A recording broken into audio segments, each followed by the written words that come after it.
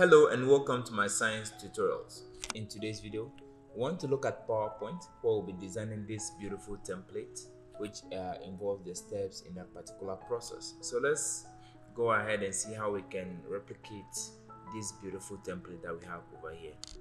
Alright, so the first thing I will need to do is to come to my home tab, and then under the home tab, then I select new slide, and under new slide I select a blank slide because I'm going to be working on a blank slide. Now if we look at the original design, we realize that there's a background color. So if we go to design, we go to format background,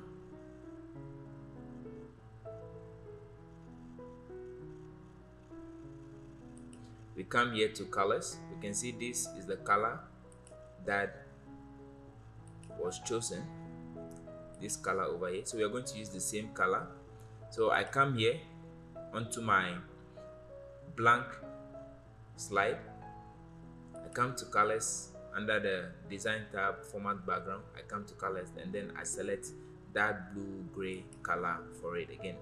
Now let me go to eyedropper, select that, more colors, and come to standard. Right, so this is the hexadecimal code for the dark gray color. So it's 252E37. If you want to use the same background as me, you type #252E37 to get the same dark gray background color that I'm using. Alright, so I can go ahead and press OK. Now the first thing we need to do is to design these shapes over here. As you can see, they are all objects, they are all shapes made with circles and rectangles. It's very easy for you to do, so we are going to go ahead and do that. This is just a test, and these are images I got online. Alright, so we are going to start with the first design. So I come here to insert, and under the illustrations I come to shapes, then I scroll down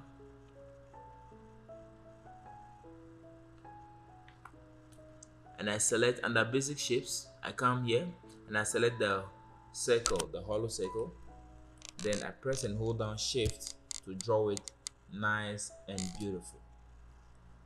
So after drawing that, I can use my mouse cursor to increase or decrease the width of the circle over here. So I'm going to keep it something like this. Alright, so this should be fine. I'll reduce the size a little bit more. Okay, so this is looking good so far.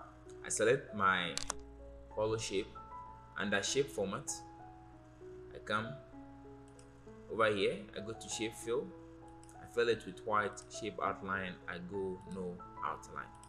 Alright, so after this step, the next thing you want to do is to go to shape again,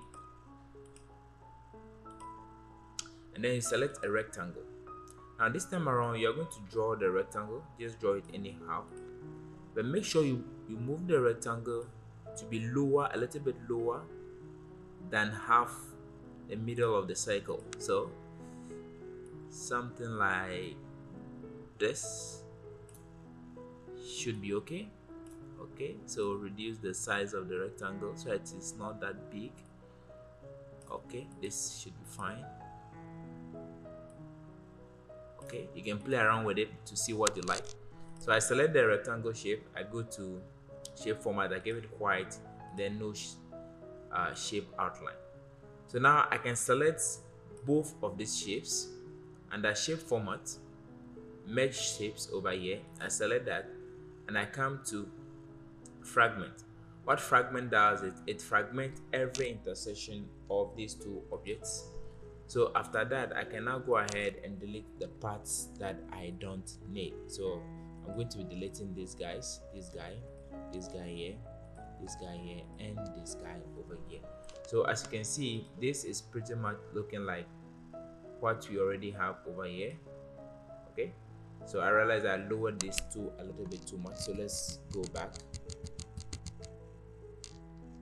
And before we fragment, let's move this guy a little bit up.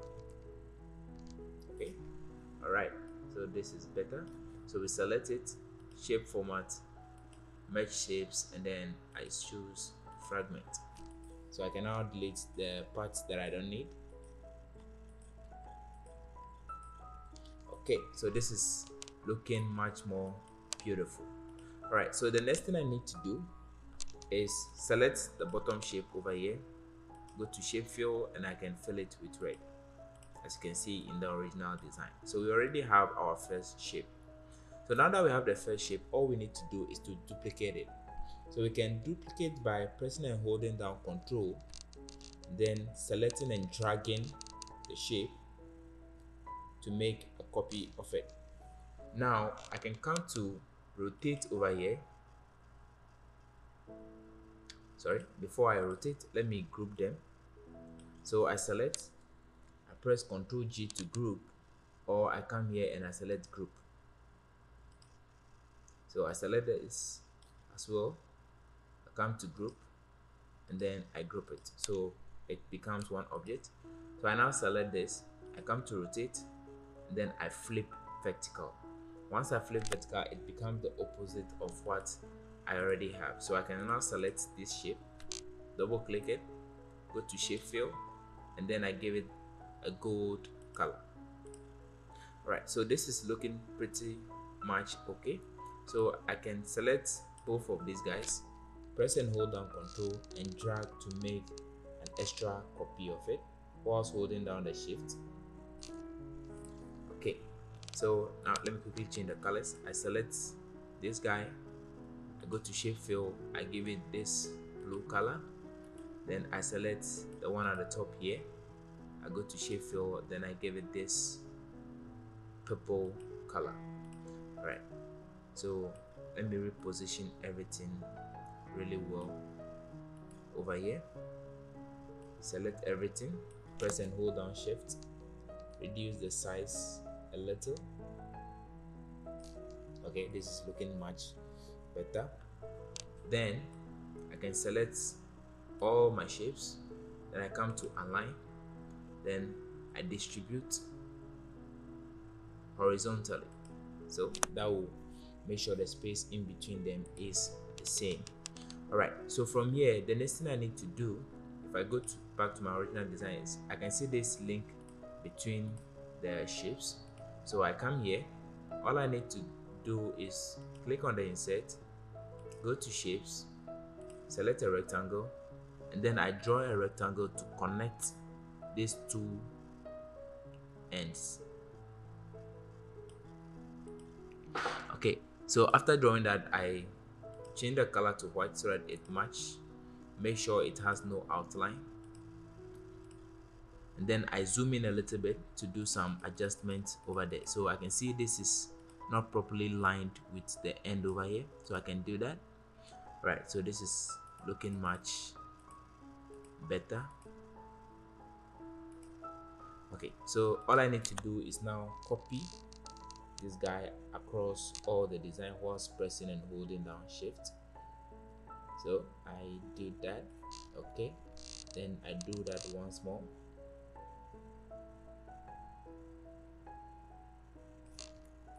Okay, so it's looking pretty much okay, it's looking beautiful. All right, so the next thing we need to do is just to come here and copy and paste this pictures that we have over here, these icons that we have over here. You can download them from flaticons.com. I'll leave a link in the description of this video. So I come to the first one, I copy from here, I go down here, and then I paste, and I reposition it. I do the same thing for all the other icons. I copy, I come down, then I paste, and I reposition it very well in the middle, and do the same thing for the third one. I paste, I reposition it, and then I do that for the last one. I copy, I come down here, and then I paste. Very good.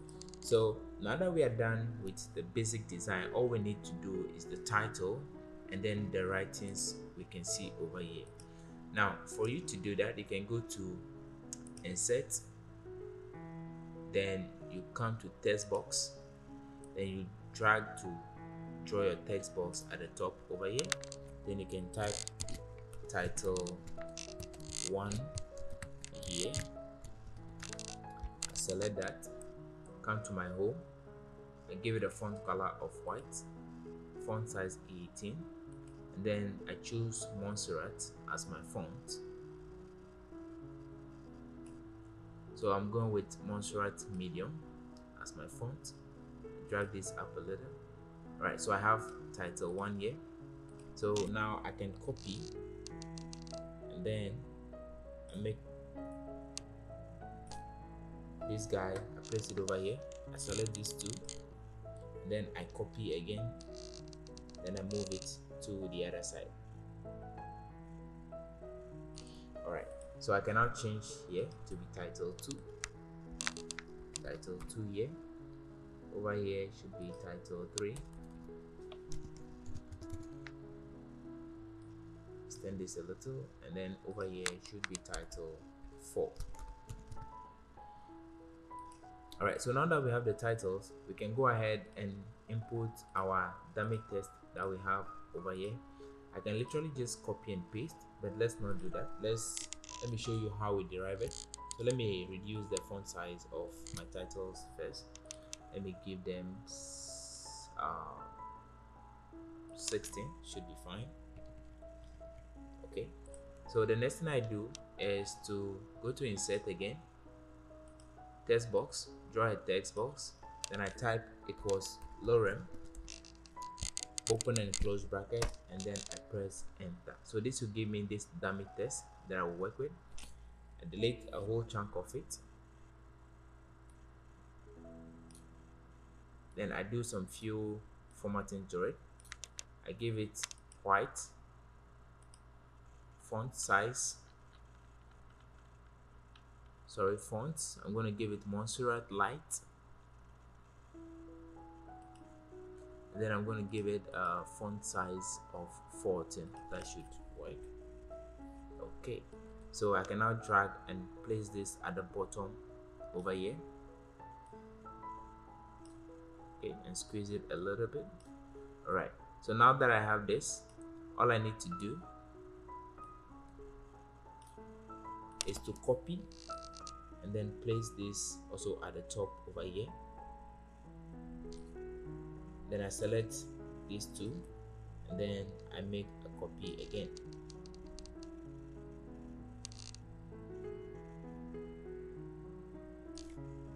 Okay, alright, so this is pretty much how we do the design. All that is left is for us to input our title over here.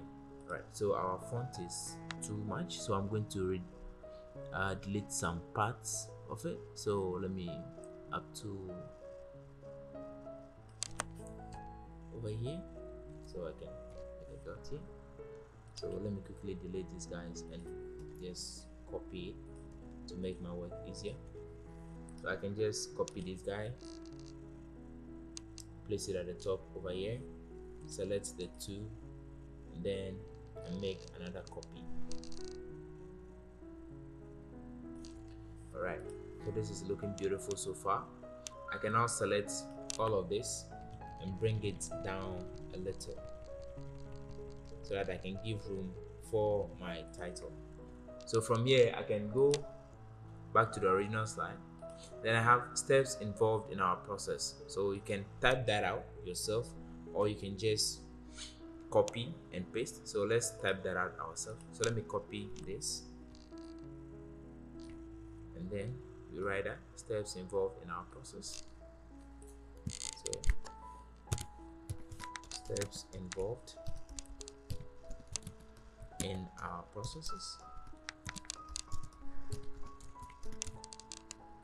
So I select everything, I give it a font size, of 24. Then I can now select the process and then give it a color that I like. So I'm going to go with the original design and give it the light blue color that we have over here. Then the next thing is for you to just put some dummy text under it. So I'm going to copy this and then I paste over here and then reposition it a little. So this is pretty much how we do this type of design. As you can see, it looks very beautiful, just like the first one that we have. So the first one, this is the first one, the original design, and then this is the one we were able to create. You saw that we use light font over here, so it makes it even more beautiful and attractive than the first one that we did. So thank you so much for watching. I'll be creating more PowerPoint tutorials and videos and how to create templates and create professional and beautiful looking presentations for your professors at the university, for your workplace, or anywhere you need PowerPoint. I'm going to be teaching you guys how to create beautiful and masterpiece presentations so that you wow your audience. So thank you once again for watching, and I will see you in the next video. Bye bye.